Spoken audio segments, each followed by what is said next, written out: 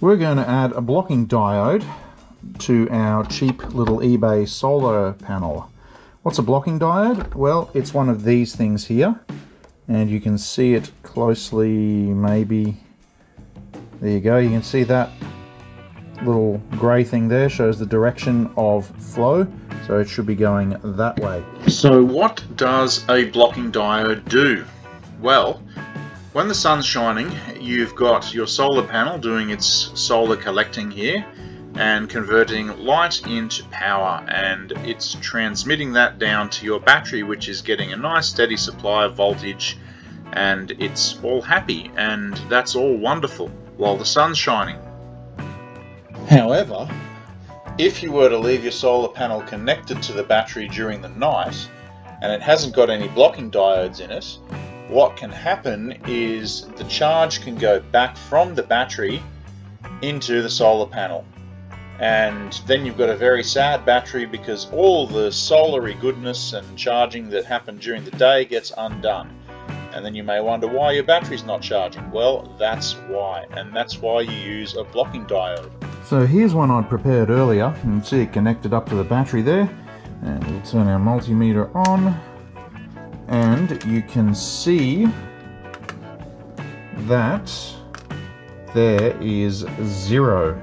So no power is flowing back into the panel at all because it's got a blocking diode on it already. And let's connect up the other one that I got.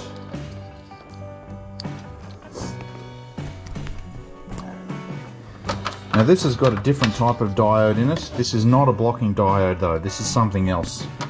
Not sure exactly what it is, but I know it's not a blocking diode, and I'll show you why. Because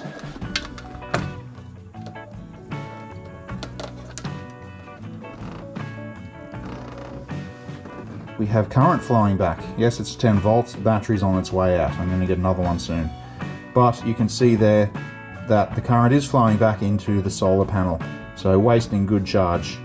So what we're going to do is we're going to fit the blocking diode, and then we're going to have another look at it. So what you're going to need for this project is a pair of cutters to cut your wire strippers, soldering iron, solder, heat shrink is a good idea, and your diodes, and of course your solar panel. What I'm going to do to start with here, I'm actually going to be extending the wires on this, so I'm going to cut them both, but you want to cut it really close here to the end of the cables here, and you want to install your diode as close as possible to the alligator clip here, the positive one. So I'm going to just lengthen these wires, and then I'm going to attach the little diode in the middle here, and then we'll see how it goes. Okay, so what we're going to do now is we're going to get our diode here, and again you want the one with the end that's got that little grey ring on it here.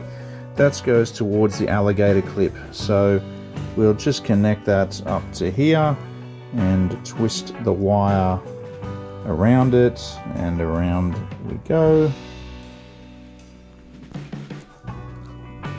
And hope it doesn't fall off on us. And then a good idea is to get one of these little setups if you haven't got them. Just makes life a bit easier. There you go, it fell off again. And you just clamp that in here like that, and then we just solder that, or solder for you Americans, and we'll do that there, and then we'll do the same thing on the cable end here that goes to the solar panel.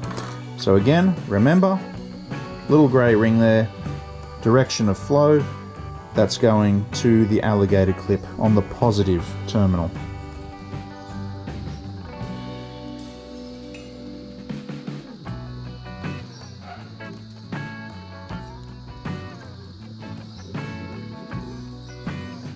And you don't want to get too much heat into that because you don't want to blow up the diode.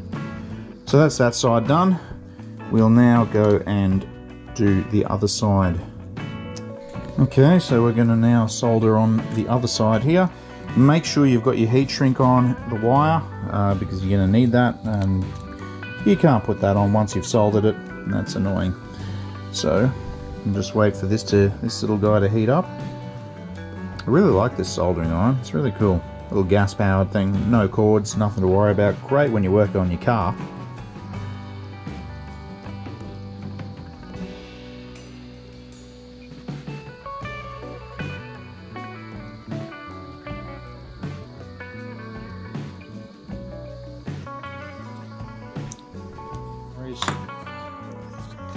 Heat shrink over the top.